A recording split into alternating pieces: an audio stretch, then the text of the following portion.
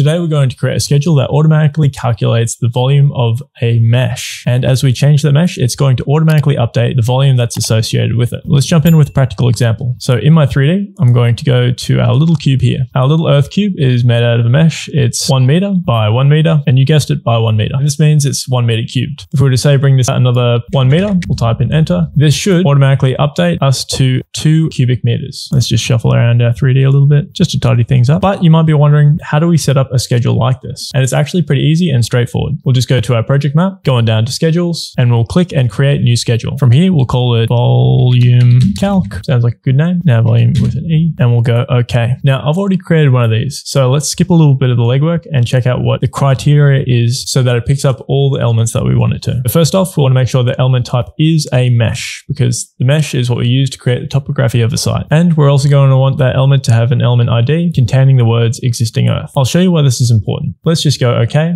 and enter it back into our 3D. We'll go to our little cube of earth. Now you'll notice in ID and properties, it's got existing earth written in. If I didn't have this written in, it wouldn't pick this up. And this is how we can choose which items show up in our schedule and which ones don't. So let's go back to our schedule. We'll go to our scheme settings. We'll want to make sure it's a mesh and the element type contains the text existing earth. Now let's do this from scratch. We'll change this to mesh. We'll add criteria. We'll go ID. We'll double click element ID. We'll paste in that name from our mesh, and that's got us sorted for the criteria. So that actually outputs these numbers here. We'll want to go into this lower section here. We'll go add fields. We'll type in volume net, which matches up with what we set up before. We'll type in OK, and there we go. We've got our new schedule. Now to adjust our schedule so it's a bit tidier, let's bring out the border a little bit. We can even change the scheme up here. So we'll just go scheme earth block. Now that text is a bit too big, so we'll just drag that one on out a little bit, and that's pretty much us sorted. So to get this onto our layout, we right click and we go save view and place on layout, and we'll place this one on. We'll take off our drawing title and we'll resize this just so it's a bit bigger. There we are. Nice one. Now the cool thing is, let's say we take this and we duplicate it. The second one, let's say 2 meters apart,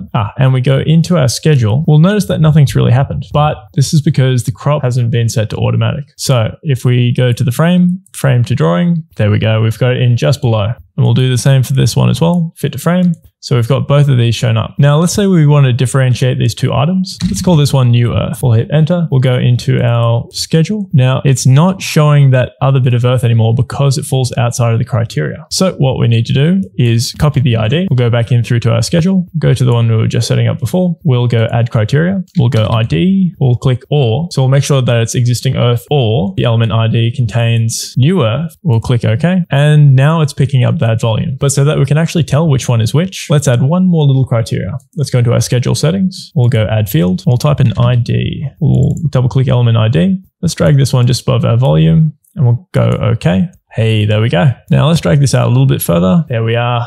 Nice. So we've got our element ID and it points to the volume as well. One last cool little trick that we can do. If we go back into our 3D, let's say we wanted to cut some of this earth and we wanted to find out how much approximate earth we're cutting. I'm going to reduce these back down to 1 meter just for sake of simplicity for the example. I'm going to duplicate this one more time. Let's go 2000. I'm going to change its materials just so it stands out a little bit more. Let's go aluminium. Now, if we intersect it with our existing, say 500, so that should half its volume, and that means the volume would be 1 meter cubed. Let's see what happens. Let's go to our schedule and we'll find that it's still showing the volume, but let's give this a new name, call it cut, so that it doesn't show up in our schedule anymore. If we take this earth and we do a solid element operation, we call it the target, we call the aluminium the operator, and we go subtraction, and we go execute. And let's say we hide the aluminium. So now we've got half the block that we had before. Let's go into our volume calculator, and we'll notice that it's even updated in the schedule, the volume of the block with it cut out. So if we think forwards, we can see how this could have practical application, finding out the cut and fill associated on a site.